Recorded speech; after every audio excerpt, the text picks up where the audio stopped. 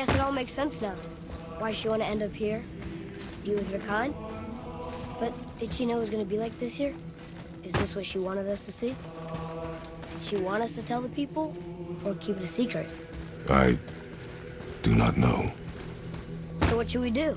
I trust you to decide that. Oh.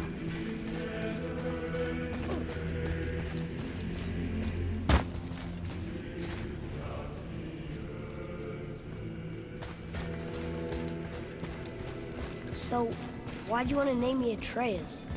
I know it can't be for a god. No. He was a soldier. A Spartan.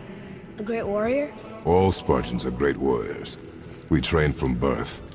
Our lives were discipline, duty, battle, and death. Life was grim, and we greeted it grimly. But Atreus of Sparta was unlike the rest of us. He wore a smile even in the worst of times. He was happy. He inspired us to hope that though we were machines of war, yet there was humanity in us. Goodness. When the day came for him to lay down his life in battle, his sacrifice saved countless others and turned the tide in our favor.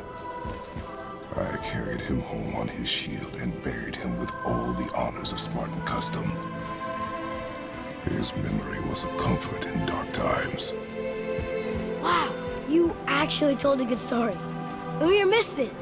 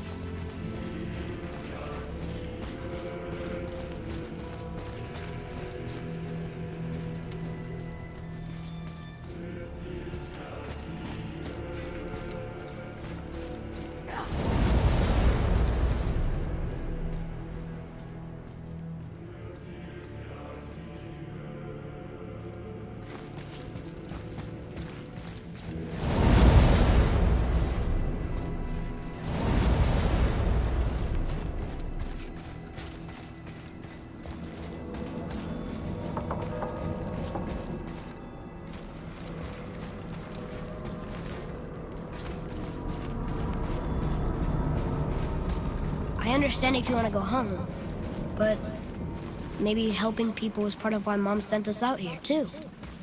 I mean, what would Atreus of Sparta do? And what would Loki do? Huh. That's a weird name. I'm glad we went with yours.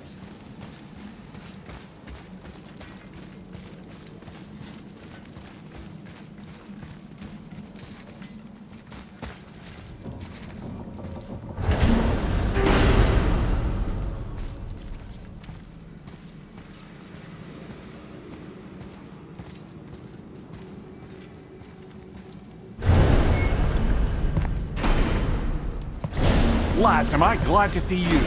I believe I've reached my limit for dwarven charm. What happened, Mimir?